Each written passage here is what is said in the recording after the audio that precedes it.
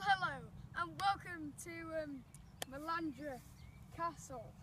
It's not much to see around here, apart from a big stone the size of me.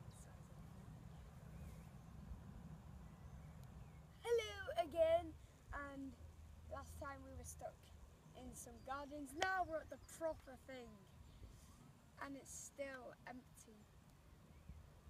Well, let's get onto some facts. Melandra Castle is the only significant Roman relic visible in the peak, a small garrison fort. It is situated on the western edge of Gloucester, with the Gamesley estate encroaching upon it from the south. The fort has been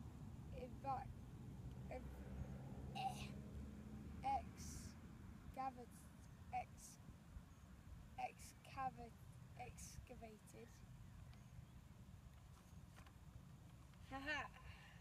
by English University and is a scheduled monument in the care of English heritage. However, in modern times, its major function seems to be as an exercise area for the estate. We are here at a different place, Melandra Roman Fort. So, yes. Right, on to the next paragraph. The fort was built as a tier and wood construction around AD 78, when Agricola's troops of North England, it would have housed and cohort 500 men of auxiliary soldiers and had a principe. Is that it? Principe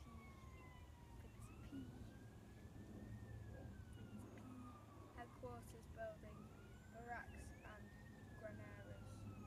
There is evidence that a vicum, is that it? Vicum Civian settlement grew up nearby, and the military bathhouse has been found northeast of the fort. The name Melandra cannot be found in Roman records, and the real name of the fort was probably Adontalia. Everybody, look what I have found! Stone. This must be part of the old Roman fort. So, on to paragraph 3. The fort was rebuilt in stone around AD 120 in the time of Hadrian, but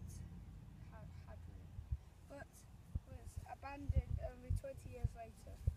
In the 18th century, and an inscribed stone was found which read First Cohort of Frisiavonians, the century of the Valerius Vitalis.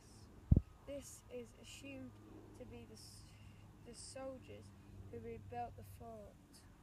The inscription indicating that they were Frisians from North Germany. Well, first of all, what you're thinking is these are taller than me, but I am taller than the wall. Yes, as you can see, this is the wall, and we can move it.